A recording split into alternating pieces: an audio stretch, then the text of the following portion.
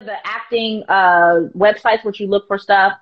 But I remember they were looking for singers for a group, and I went to an Hmm. audition. I remember, I think it was at like Millennium Dance Studio in North Hollywood, and I just showed up trying to be cute, and I had to sing, and that was like the first element. And luckily, I had background in dancing. I think I was replacing a girl that wanted to. She had like a solo career, or something else was going on with her that made her need to leave the group. So then I was like, I stepped in to just kind of be the new replacement. So, Hmm. um, we were, it was like Destiny's Child 2.0. I don't know what we were doing, but I had a ball, because I literally got to go on the road. I got to perform. I got to record. We had a song with 50 Cent. Like, I Yes. thought I was doing, like, I was in the studio, like, me.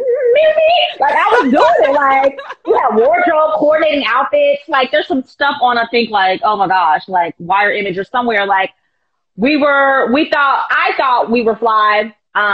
Elise was way more fly than all of the girls were way more fly than I. Like, I was a whole ass Bama trying to still figure out, like, my Oh style. no. Yeah. There were some questionable moments. Yeah. I Okay. even remember Elise trying to, like, mentor me, like, no, boo, those boots aren't it. But I was never, like, a girl, like, big into fashion like that. So, like, I had a couple of hiccups.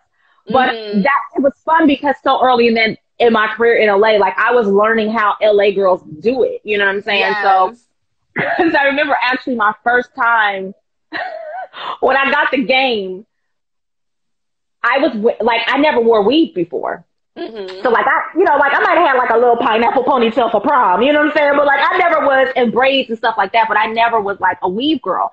And I was like, I'm gonna keep it real. Like, I'm wearing my real hair. And people's like, bitch, you gonna keep it real unemployed because that's what we do in LA. Like, we don't Yeah. weave in our hair.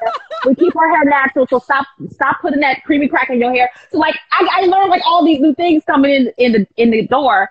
And so my first weave was Janae's Bob, but learning how the industry works, like, that side of it, like, as an artist, all I care about is art. Like, all the other stuff, I feel Hmm. like that's not really my job. But, like, being in a singing group, it was like, yo, all of those elements, we were, some of your personality. And it was like, that was the first time I got to be sexy.